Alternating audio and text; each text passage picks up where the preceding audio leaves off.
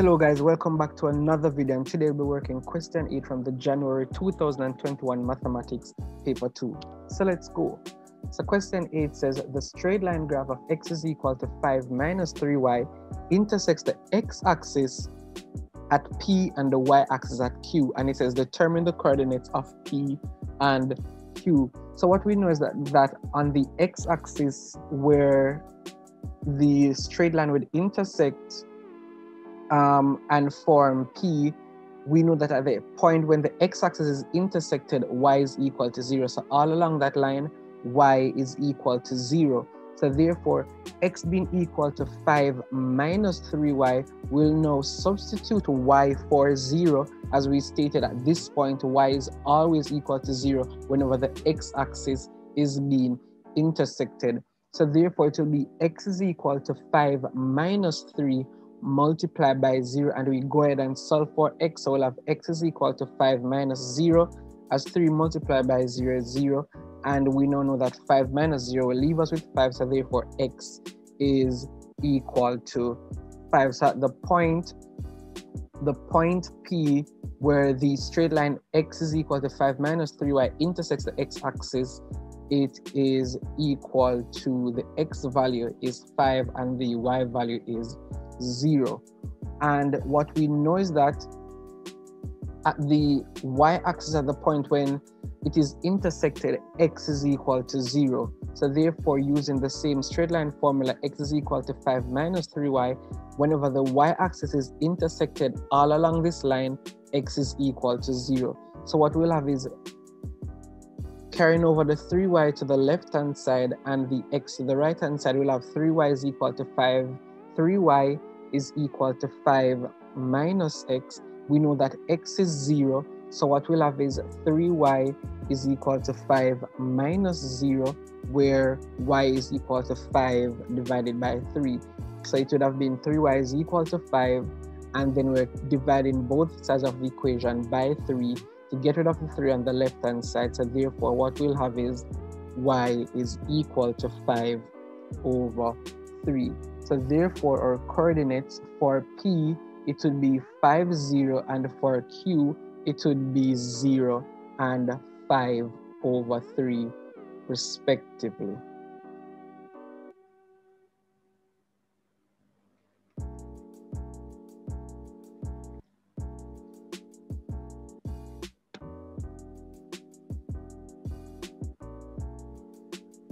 Part 2 now says calculate the length of PQ, given your answers to 2 decimal places. So we have our coordinates of P being 5, 0 and the Q being 0, 5 over 3. What we know is that this is our x1, y1 value, and this is our x2, y2 value.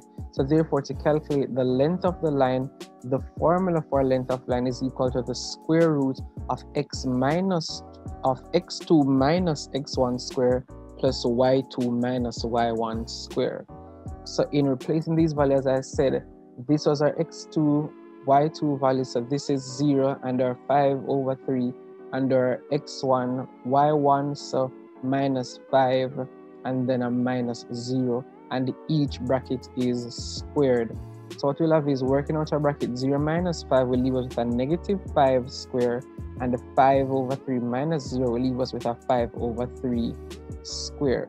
So now working out our bracket to square each term, what we'll have is negative 5 square will give us 25, a positive 25, and the 5 over 3 square will leave us with 25 over 9. We can go ahead now and work out this addition fraction that is here. So it is 25 over 1 plus 25 over 9, and what we'll have is 1 into the LCM, which is 9. So 1 into 9 goes 9 times 25 to give us 225, and 9 into itself goes 1 times 25 will give us 25. So what we'll have is 225 plus 25 divided by 9, and that will give us 250 divided by 9, and we need to find the square root of this, and what we'll have is the length of the line PQ is equal to 5.27, and this was written to 2 decimal places as the question requested.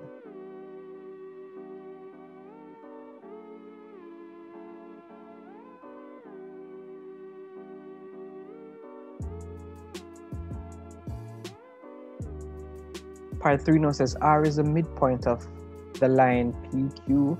Determine the coordinates of R, the midpoint. So again, we have our coordinates, which was 5, 0, and the Q, which is 0 and 5 over 3. So what we know is that the midpoint, the formula for midpoint is x1 plus x2 divided by 2, and the other coordinate would have been y1 plus y2 divided by 2. So that would have been 5, or x1, plus 0, or x2 divided by 2, and 0, which is our y1, plus 5 over 3, or y2 divided by 2. And what we'll get is 5 over 2, so 5 plus 0 will leave us with 5, so 5 over 2 plus 0 plus 5 over 3 is 5 over 3 over 2, and therefore midpoint 5 divided by 2 will leave us with 2.5, and 5 over 3 divided by 2 will leave us with 0.83, which should have been the same as 5 over 6.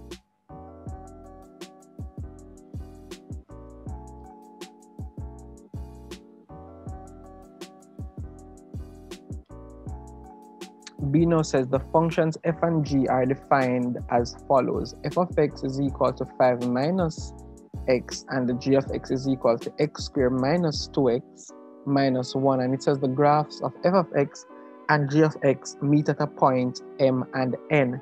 Determine the coordinates of the points m and n. So what we're doing is that from f of x, we know that f of x is the same as y, so we're letting y be equal to 5 minus x for equation 1, and for equation 2, we'll have y is equal to x squared minus 2x minus 1, which is from the g of x. We can now solve these equations using simultaneous equations. So we're substituting equation 1 into equation 2. So wherever we see y in equation 2, we're going to substitute it for 5 minus x from equation 1. So what we'll have is 5 minus x, which is replacing the y in equation 2, is equal to x squared minus 2x minus 1. And we can now go ahead and solve for our corresponding x values. So what we know is that 0 is equal to, so we brought over the 5, it was a positive 5 here, so when it comes across the equal sign, it becomes a negative 5, and our x was negative here, so when it comes across, it becomes positive. So what we have is x squared minus 2x plus x minus 5 minus 1. Now we can work out this portion of minus 2x plus x and minus 5 minus 6.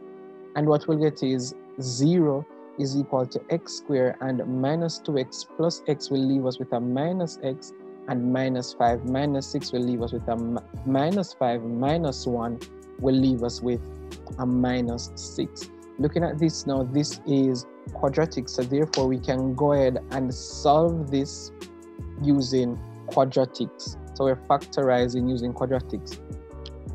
So we're looking for two numbers that when they multiply together will give us negative 6, but at the same time when we add those two numbers, it will give us a negative 1 to replace the middle term here, so b term negative 1. So the two numbers that we're using is a negative 3 and a positive 2, as when we multiply negative 3 by 2, we will indeed get a negative 6, and when we do negative 3 plus 2, we'll indeed get a negative 1. So now we can go ahead and factorize by grouping. So 0 therefore is equal to, from x squared minus 3x, what is common in these two first term is x. So we say x into x squared will leave us with x, and x into a minus 3x will leave us with a minus 3. Our second common factor is 2.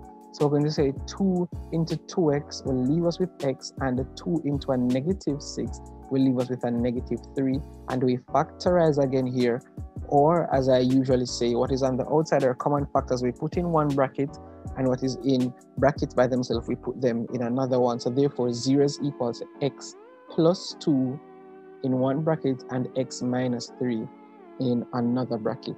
We can now go ahead and determine the two values for x. So therefore x is equal to 0 is equal to x plus 2, or x is equal to x minus 3, which is from our two brackets. So therefore 0 being equal to x plus 2, we can solve for x, and therefore x is equal to a negative 2. As the 2 was added here, so when it goes across the equal sign, it will become negative. Or 0 is equal to x minus 3. So therefore what we know is that x is equal to a positive 3. This 3 was negative here, so when it comes across the equal sign, it will become positive. So now we can determine the coordinates of points M and N.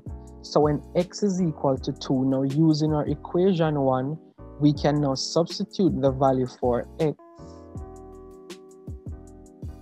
When x is equal to 2, y is equal to 5 minus x, which is y is equal to 5 minus negative 2. So therefore what we'll have is y is equal to 7, so it is 5 minus, so this should be when x is equal to negative 12, that's the negative 2 from there. So what we'll have is when x is equal to a negative 2, y is equal to 5 minus x, so y is equal to 5 minus negative 2, and therefore y is equal to a positive 7, and this becomes 5 plus 2. The other part then will be when x is equal to 3. So when x is equal to 3, y is equal to 5 minus x, which is our same equation 1. Now substituting for x, y is equal to 5 minus 3, and therefore y is equal to 2. So our possible coordinates is where m is equal to a negative 2 and a 7, and n is equal to 3. So when x was equal to negative 2, y is equal to 7, and when x is equal to 3, y is equal to 2. And that is our answer.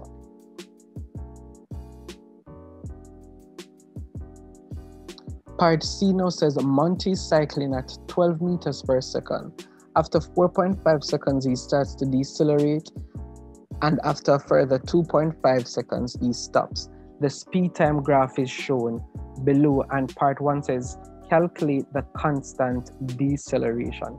To calculate the constant deceleration, the gradient of this line will give the acceleration.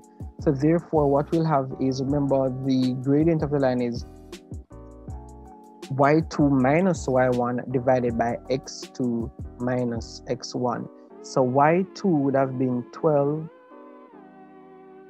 and x2 would have been 4.5, and y1 is 0 and x1 is 7. So that is how we get our numbers in our formula here. So therefore 12 minus 0 is 0, and 4.5 minus 7 is negative 2.5, and therefore when you do 12 divided by negative 2.5, you'll get a negative 4.8 meters per second square. This represents our acceleration, and therefore our deceleration will be just multiplying it by a negative 1, and we'll get a 4.8 meters per second square, and that is the constant deceleration, 4.8 meters per second square. Part 2 now says to calculate Monty's speed over the 7 seconds. So therefore, to calculate the average speed, we'll first need to calculate the area under the distance time graph, which is the distance that is covered by Monty. Looking at this, this is the area of a trapezium, and we know that the area for a trapezium is half AB multiplied by h, where A and B are the parallel sides. So therefore A in this case would be the top line we're using as 4.5, and B, the bottom line, would be 7. So therefore to be half multiplied by 4.5 plus 7 multiplied by 12. 4.5 plus 7 will give us 11.5, so it is a half multiplied by 11.5 multiplied by 12.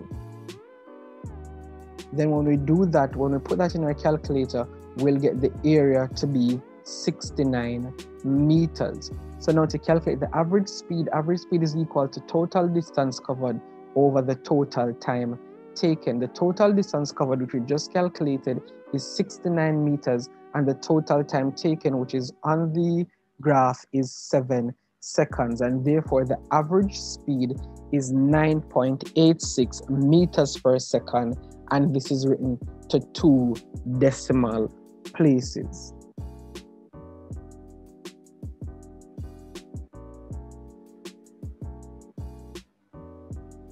And that is the end of our question, and we'll definitely see you for question 9.